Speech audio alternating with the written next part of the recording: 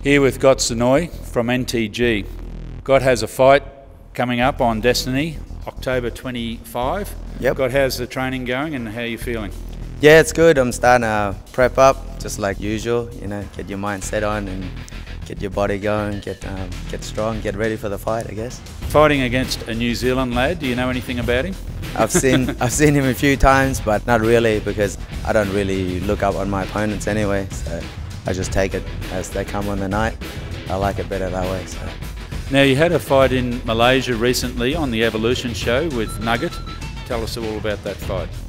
I actually fought someone my weight this time. I planned to knock him out in the first round, but unfortunately I didn't. The boy was very tough. I nearly put him away, but he saved by the bell and he came back and we ended up having a 5-round war. So, and I still won at the end, so I guess good enough. Without giving too many secrets away, have you got any plans for this upcoming fight against Sonny?